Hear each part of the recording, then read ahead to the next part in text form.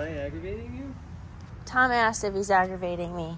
Tom decided to pick up our Tritoon today on a Friday afternoon after delivering a boat and has this beautiful idea to do what to our boat? We're gonna add lifting strakes, just like these, to the insides of the outer pontoon. Well, the whole reason there's a lifting strake on here is to give more planing surface, because driving a round cylinder through the water is not real efficient. And I have a question. Yeah. Are there any other cylinders that are not round? Yeah, that's why I corrected myself. Thanks for pointing that out. So with a 200 horsepower motor, we should be able to get this boat lifted better and get better all-around performance, meaning better fuel economy, better top-end speed, better tube pulling speed and destruction. So that's why. I've never done this before. He's never done this before. Here's my theory on this. A lot of people say, well, how do you know where to put them? How high are you going to put them? Well, we have this one to reference. This is a center pontoon. It's a Manitou. So I pretty much took the dimensions of this one. It's almost a 90 degree, maybe a little wider.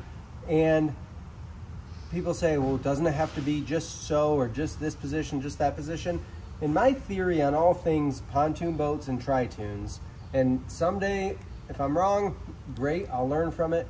I think that a lot of the pontoon manufacturers have made boats that perform well with lifting strakes in the position they're in, and I don't necessarily think that they're trying to tweak them by 1 degree or 2 degrees or a quarter of an inch one way or the other. If it rides well, it rides well. Why change it? Don't fix it if it's not broken.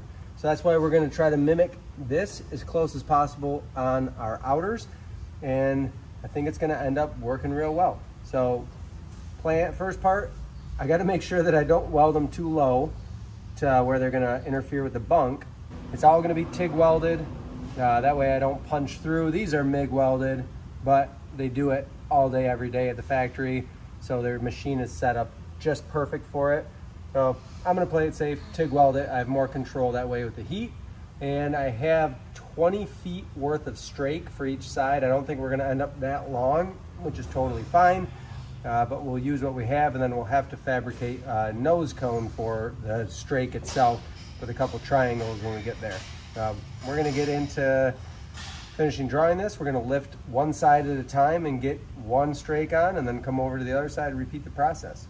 Really important, this boat, 22-foot Tritoon, homemade, has a 27-inch center tune, 25-inch diameter outer tunes, and 200 horsepower Suzuki 4-stroke, last year 2022 model.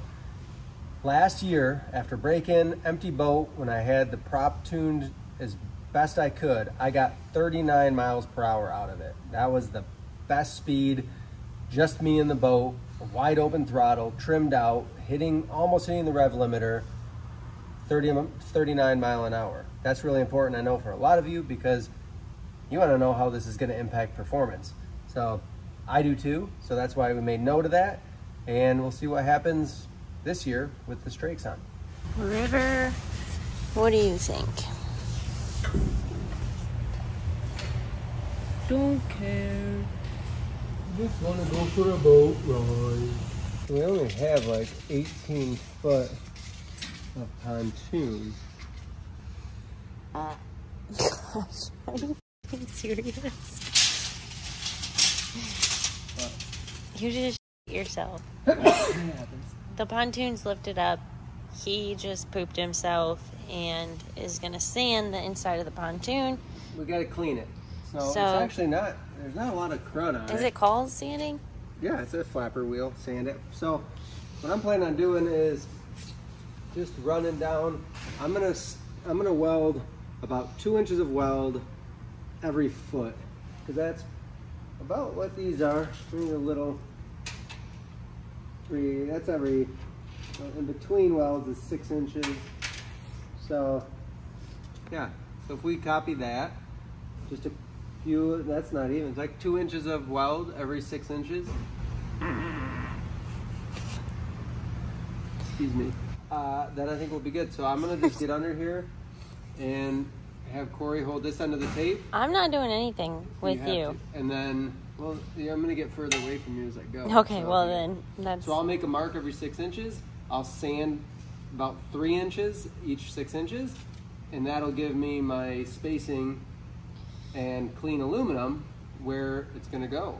So I think that'll be good. And then I'm thinking we will hold it up. We'll tack the bottom on, and then I'll know, or we'll just hold it on. I'll know how high it's gonna be, and then I can clean the top of where I'm gonna weld too.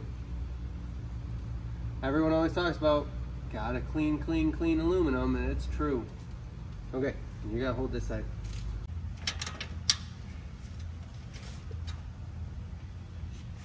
Are you gonna start welding? Yeah. The plan is to tack everything, just cold tacks, get it glued on. Then I'm gonna go through and TIG all my little 2-inch stitches. Safety first. He says safety first, and then he walks underneath the high-low. So it's actually safety third.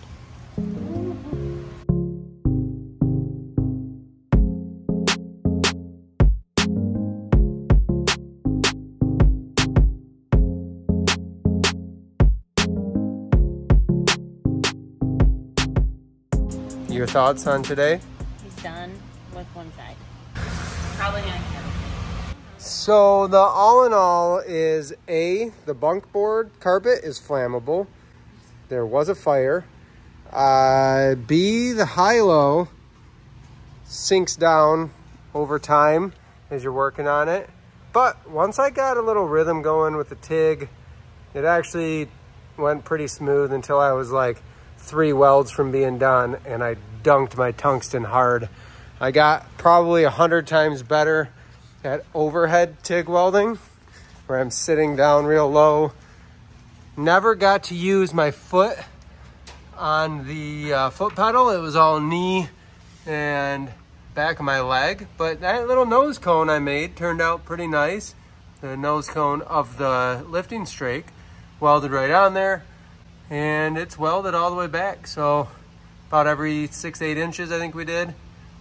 And can't wait to get the other side done. And we're gonna put this on the water tomorrow. We're back for day 2. We did the starboard lifting strake yesterday. I'm working on the port side. We've got it hoisted, and I got everything cleaned where I'm gonna weld. This is what we're using as a lifting strake. So these are 100 thousandths aluminum, bent 90 degrees.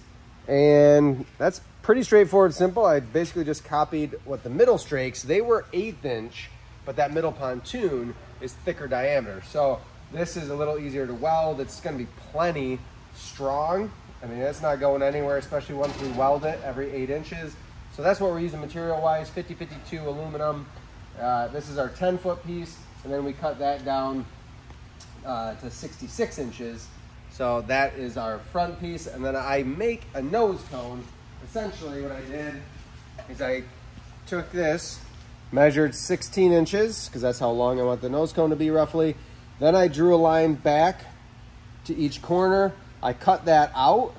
That's gonna make it sit at an angle. So what I have to do in order to make it line up with the lifting strake that's on there and then make the bend down to the pontoon is I have to cut this basically at a slight angle this way to make it sit on. We'll show you that process when we get there. But this one, then I had to bend the tip just a little bit to bring it into the pontoon.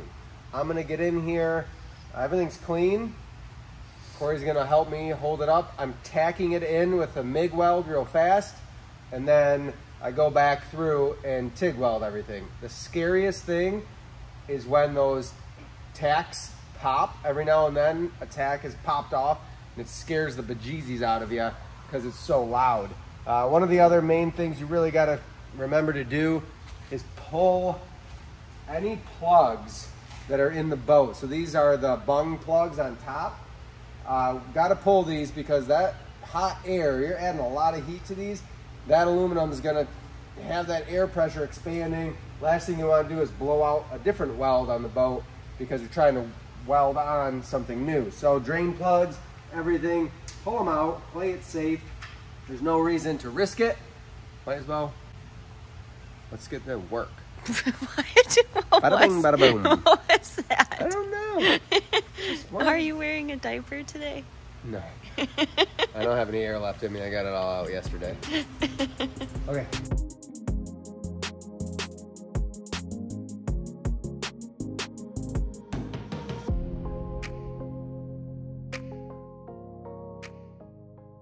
So to make that, I take an end cut of our 6x6 90 degree. I've measured 16 inches to a point, and then I run a straight edge across to that outside point. Both sides. I'm gonna cut that out, and then I'll show you how we end up cutting it to make it line up correctly. So we're in underneath on the port side, and if I put this on and get the tip down close, there's a big gap. So what I gotta do is cut that angle so this can lay flat. We'll have to bend the tip just a little bit there to get it to sit flat so I can weld it on. And the other side, it ended up kind of just sitting flush and just inside of the strake itself. So we'll go for that same thing on this side too. So this is the best way I could find to do it. I line everything up with my circular saw. It's a big metal cutting blade, 12-inch. And I'm gonna go line my blade up just with the tip of this, and that will allow me to cut straight down because I've got it laying flat. So if I cut straight down here, it'll give me the angle so it'll lay flat on the pontoon and line up with the strake. I'm gonna bend the tip down just the last couple inches, the big mallet, and that should set it right up. And that's how it fits up. We'll push this in tight. I'm gonna just tack a bunch. This will get completely TIG welded, so it'll be one nice smooth seam. We have a slight angle up. It's the same on the other side. So that should help just keep water flowing down under the strakes and getting us that lift. So that's the nose cone. That's all just tacked up. We'll fill any gaps with the TIG. Get all that welded solid, the whole nose cone on, and then everything is tacked. Now I got to get the TIG out and start working there. One thing I would definitely change if I did this again is I would weld my full length. So this is 10 foot plus 66 inches. I would have welded that together to make it one continuous piece, because I've got a little bit of an uprise, just a couple degrees. And on the other side, it actually has a degree or two of down. So I'm not too worried about it because it's towards the very front. I don't think we're gonna feel it or see anything, but we will know shortly when we test it. That is one thing I would definitely change, is just make it just like this. This is a probably close to 18-foot long piece. If you can't get one solid piece, I would TIG weld that together the best you can to keep it square.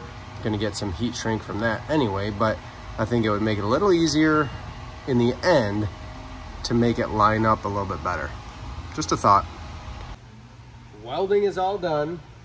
So the things I mentioned I would change in the future, I'd probably just make it that one length by welding the two pieces together. They come in up to a 10-foot long sheet at the local metal yard, so we had to seam them. So we have a little bit, teeny different shape in terms of that last section, but I'm not too worried about it. It's kind of far forward. I think no matter what, we're gonna still get that bow lift that we're looking for. And then the back, the angle actually looks really, I think it's pretty much the exact same.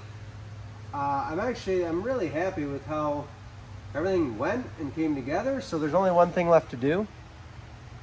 We're gonna put it on the water. It's time to launch this thing anyway, but yeah, let's go figure it out. Remember, we started at 39 mile an hour at about 6,100 RPM was the best that I could get this to do. And that was with this stainless prop. This is a 15.25 by 19-inch pitch. Let's see what happens. I'm thinking if everything goes as it should, planned here, right up here, we're gonna need to go up in pitch for prop a little bit, which is okay because Suzuki makes a 16-inch diameter, which will give us a little bit more surface area. I think all around we're looking for better performance. Not just speed, that'd be cool, but we have to be able to destroy teens and adults on tubes. And then also, if we want to go for a long boat ride and go cover some mileage and not take all day, I want to be able to do it and burn less fuel. And being lifted on a ride plane, I think is going to help a lot. You got something to add? Yeah, I do. I never want to go fast. She doesn't. She actually hates. Like 20 mile an hour is too fast. If her hair's blowing, too fast. Why we built a Tritoon with a 200 horse is beyond me, but I'm not here to figure it out. Hey, the only time we should go fast is when we're destroying people. Otherwise, we're just cruising. Well, we're going to go fast today and figure it out. So I'm wearing a snowsuit. It's like 65, 70 degrees. We'll be fine. So you're telling me we might have to get a new prop? Yeah. This will be a good spare. It's in great shape. Alrighty. Always have a spare prop, guys. To the water. We're in for the first time this season to test this boat out. River's got a nap. And a ball, of course. And we're heading to the lake where we can get up and go fast. We're on the water. It's a little rainy. It's spitting a little bit. We're into a nice little headwind. And as I get going, I haven't even trimmed it up yet. I can already feel a little flow.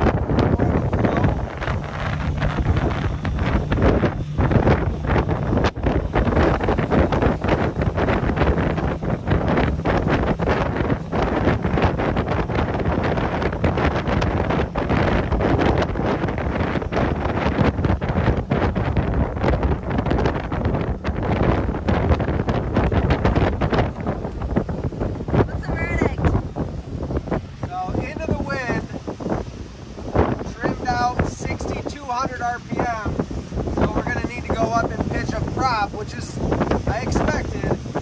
I feel like we're riding higher, quieter. We hit like 39 and a half into a pretty good little headwind.